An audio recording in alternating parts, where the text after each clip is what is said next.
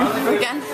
It's nice to hear music, nice to hear life, energy, enthusiasm after a game. We needed that. Also, to start the game, you guys started the game, with that attitude you've talked about, with that energy, and then that first goal. Well, the last time we played a week ago in Springfield, they put a big push on in that third period to finish the first game off, then the same thing in the first period of the second game, and they basically ended the game in the first period with a 3-0 lead. So it was important to come and match their energy and their intensity, and the guys did. They come out, I thought, played one of our more complete games all year long. We were joking that might have been Lordson's first time below the hash marks all season and gets a goal for the effort. Can you just tell me what you saw in that play that, in his just taking it a different method? He's just joining the attack. He's a weak side defenseman, and everybody wants to get up on the play. We want our weak side D especially to get up to the offensive blue line, and then you've got to read and see what happens. And Slater makes a good read. He finds him, and Oliver can shoot the puck. There's one thing that he can do very, very well. He's got a hard and heavy shot, whether it's a wrist shot or a slap shot, and he scored a very important goal, and it was a very nice goal. It wasn't a defenseman who doesn't end up shooting as much. You might expect his goal to, kind of be one of those that ends up on his stick and gets a little lucky, but it was not one of those. No, he had the puck from the top of the circle in, and he was taking a look. He knew where he wanted to put it.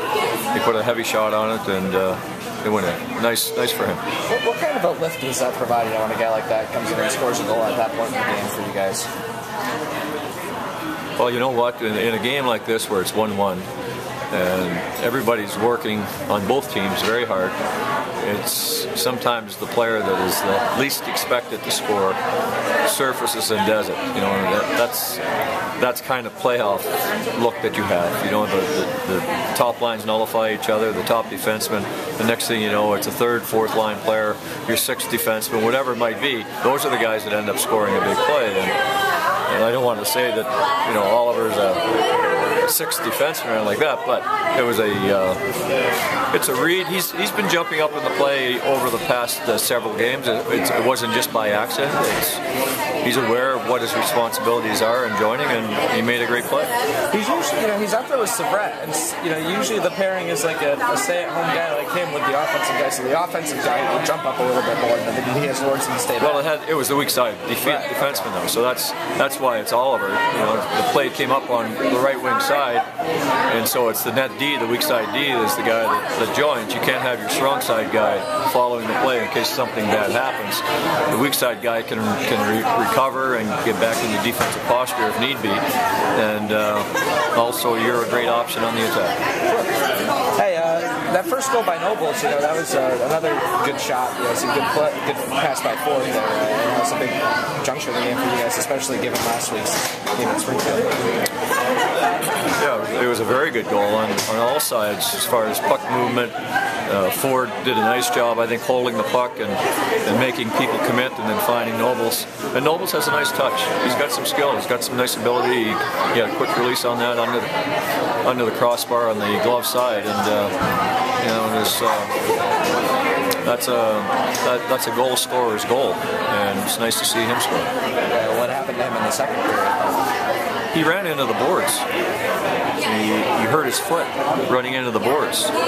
So I think he's going to be out for this weekend. I'm sure he will be. Anyway, we'll see. But he hurt his foot when he hit the boards. There was nothing else. He went in to check a guy. I think he kind of might have lost his balance actually, and that kicking the boards and hurt himself. So he'll be reevaluated tomorrow, or? Well, tomorrow, I don't know. I mean, the doctor's here. The doctors have looked at him now. I think it's an injury that will keep him out of the lineup tomorrow. What about for an extended period of time? Like, might do that next week? I don't know. That's a tough call. I hope so, but now it becomes a comfort thing, getting your skate on, and as soon as that happens, then you can get back in the line. Thanks, Coach. I'm sorry, I just wanted to ask you, Harry's first game back since a stint in the NHL there. What did you think of his game? He was showing off some of his speed for sure a few times there. Yeah, Harry had a, you know, the one hand pass. He kept going, he had the breakaway on it, but he has nice speed. You know, he can put pressure on the defending team. He gets pucks on his stick. He can attack in a north attitude, take it to the net, and that way you're a threat all the time. So it was a good game for him, first game back. Great, thank you.